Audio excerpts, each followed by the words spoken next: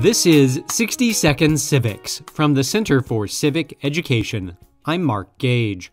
More than 150 years ago, French political thinker Alexis de Tocqueville commented on Americans' habitual practice of joining together to solve common problems.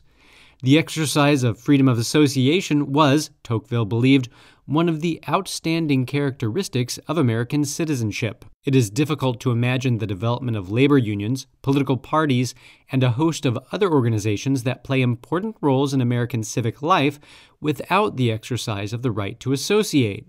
Tocqueville believed that the right to associate was essential for preserving free government in the United States, given the country's social equality.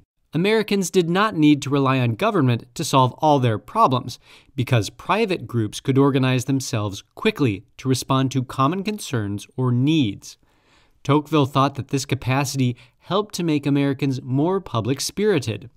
Americans were aware that they were responsible for helping to achieve the common good, and each citizen could do something to help achieve it.